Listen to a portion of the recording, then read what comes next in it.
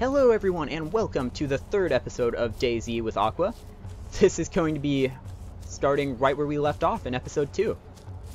This is of course the next part of my 3.5 hour gaming session that I did on DayZ the other day. And we start out at this lighthouse, which causes a couple problems for us in just a minute. I am actually post-recording the audio for this, as you can probably tell already, because the audio isn't so good as far as my voice. I still have the regular game audio in there, but I wasn't able to capture the voices of anyone else that I was playing with, so it's kind of just my voice, and it's just a lot of me responding to people that you can't hear, and not making a big deal out of very much stuff. It's really just overall kind of boring, so I thought it would be more fun to cut together this video and then just talk over it. So I've already edited everything. I've gotten the best clips from about... This is probably like an hour and a half of footage. And I've gotten all the best pieces of it, and I'm ready to just narrate over it for you. And I hope this will be a little bit better than episode 2, which I wasn't that happy with. Funnily enough, I started episode 2 and I just left in the regular audio, and I really didn't like it that much. I felt like... Notice how I'm laying down on top of the rail, and this game is a little bit glitchy, so keep that in mind for a second. But overall, I wasn't too happy with episode 2. I felt like the audio was a bit boring at times, and here we go. Check this out. I phased like right through the railing, fall down and die. I was actually waiting for Wizard to meet up with me. He's who I was playing this session with. I was waiting for him to meet up with me at the lighthouse, and I started laying down on one of the rails for some reason, and I phased right through the rail and died. I have no idea what happened there. DayZ can be a bit glitchy at times, but as with any huge open world game like that, that's bound to happen every once in a while. Everything can't be perfect in such a big game. But yeah, just respawning right now. And since the second episode, just like... the audio was just me talking, and it was a bit boring at times, so I decided that I would rather just cut together some of the more exciting clips in the future and talk over it like this, because I can make the video a bit better, I feel like. We just respawned here on the beach, and we spawned right outside of a town, actually. Yeah, I remember what happens here. This stuff's all pretty fun. This entire video is pretty cool. I actually just gained the ability to upload videos on my channel longer than 15 minutes, so I'm no longer completely restricted like I used to be. I missed the option that told you that you could upload videos longer than 15 minutes a while ago. So, yeah, now I have that ability, so this video is going to be about 15 minutes and 50 seconds, because I've already edited everything and I can see it right here. But yeah, back to the actual content of the video. I basically have no clue what I'm doing at this point in the gameplay. This is very early on. It's a little bit better than earlier. I know how to pick up items and stuff at the very least, but I still have no clue what I'm doing. I'm crawling around this barn and this immediate area just to be safe. But yeah, there's not too much around here, I don't think. I find a couple items over here. Oh yeah, I found some shotgun shells, which were pretty interesting. I picked them up because I was so desperate for a weapon. The entire first couple hours of this gameplay, I am just so desperate for a weapon. I would do anything for a gun or an axe or anything. I wanted a weapon so bad this entire time. And I just could not get one. I found some bullets here, so I just took them, just happy at the thought of even having ammo for a gun. Because I was so desperate. But yeah, there aren't any zombies in this immediate area, I don't think. I start crawling up this ladder. I probably could have been crouch walking, but that's alright. Better safe than sorry, especially in this game. Being stealthy is one of the biggest virtues of this game. And I try to be very stealthy. I actually spend most of my time crawling on the ground.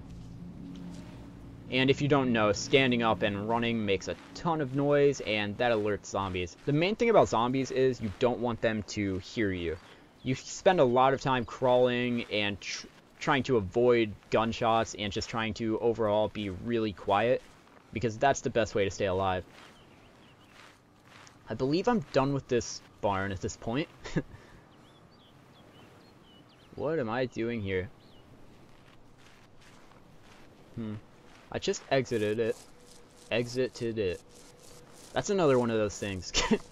Some words are just hard to say in order in the English language, and exited it and edited it are two of those things. Those always mess me up.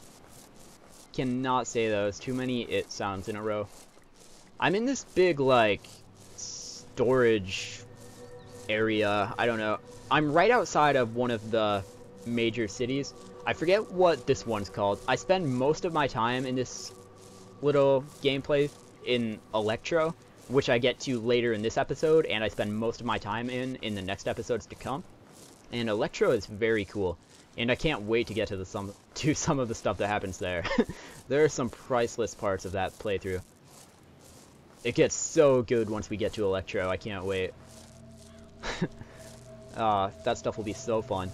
But yeah, I just spend a little bit of time just being stealthy around here, looking around, trying to find weapons and ammo. Unfortunately, there are none to be found, so I cut away here, and I bring you over to this little area.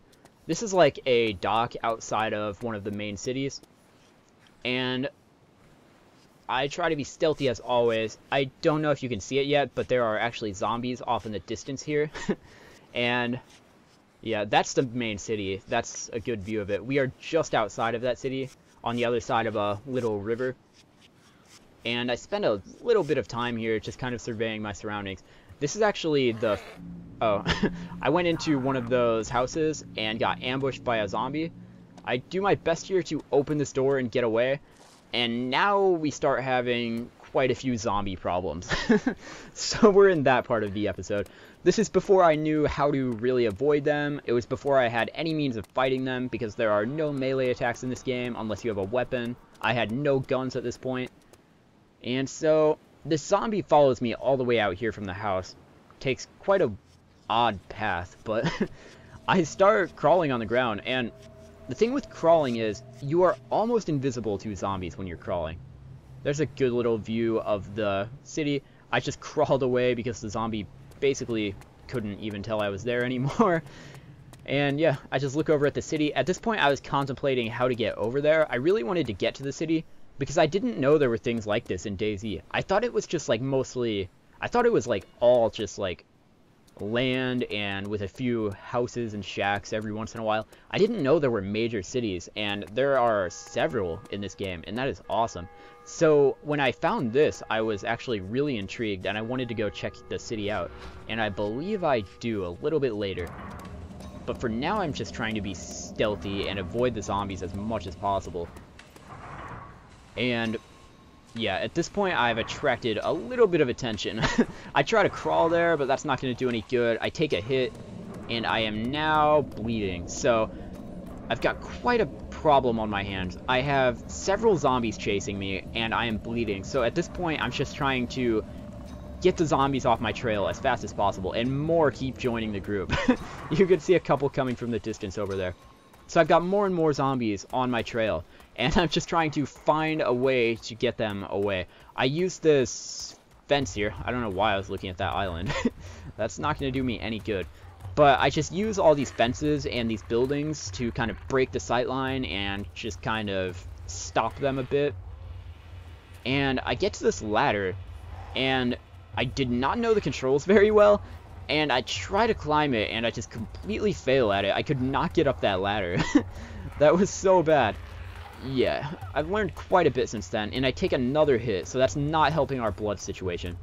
My goals are just lose the zombies and put a bandage on so I can stop that blood from going all the way.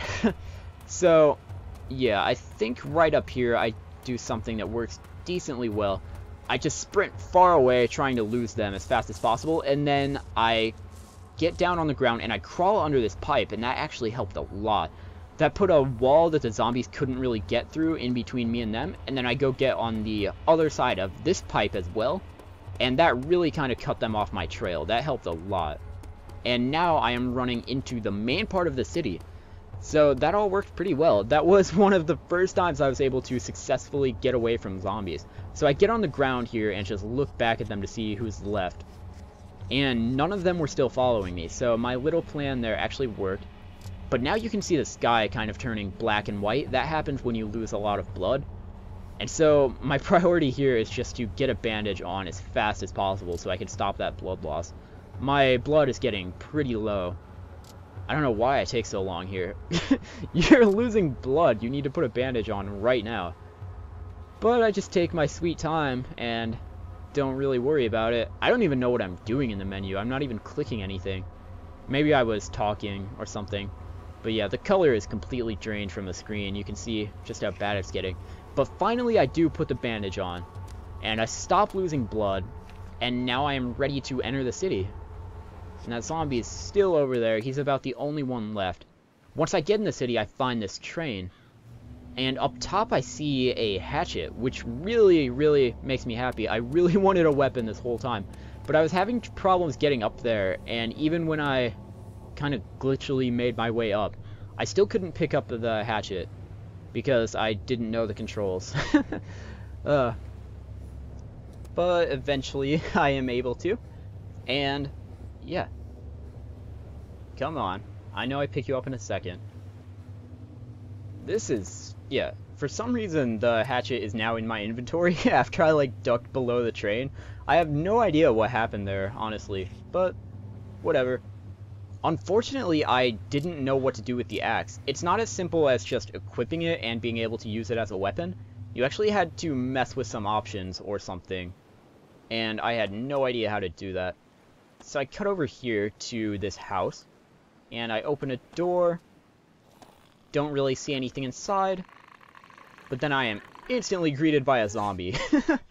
And he makes pretty short work of me. I am laying on the ground, and I can't move, being just assaulted by a zombie, bleeding out, and yep, I barely survived that, and am able to move again.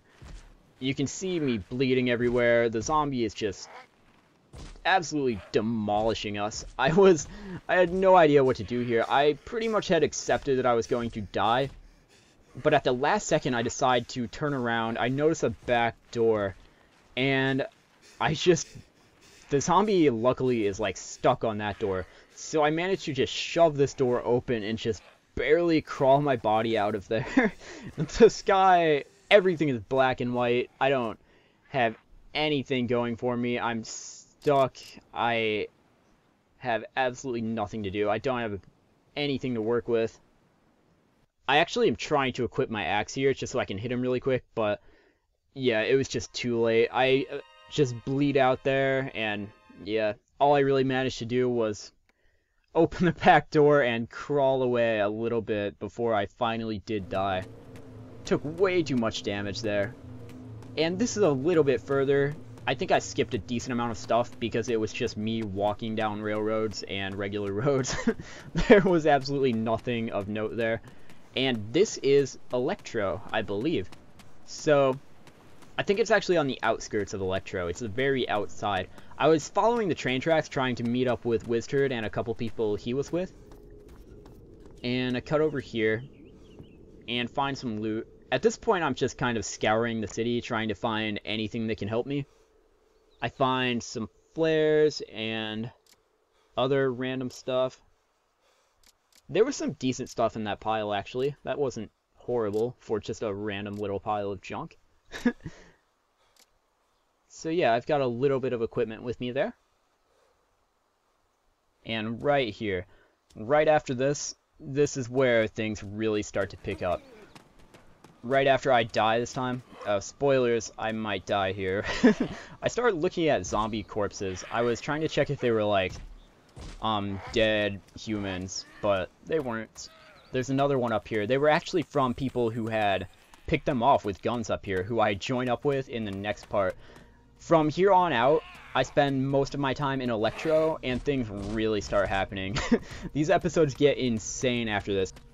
At the beginning of part 4, I'm going to meet up with basically everyone on the server in Electro, and Oh, we get so many guns, so many people die, so many zombies die. It is absolutely awesome. So if you enjoyed this part, definitely join me in part 4, which will probably be uploaded tomorrow or on Wednesday. It'll be up pretty soon. So yeah, definitely stay tuned if you enjoyed this part, because it's about to get much, much better from here. And I finally die, and that's about it for this character's life. But with that character's death comes some life for our series, I guarantee you. So if you enjoyed this episode, be sure to subscribe and join me for next time. And you can see on the bottom there, it says Electro with some other stuff in Russian. And that's where we're headed. Stay tuned, thanks for watching, and I'll see you next time.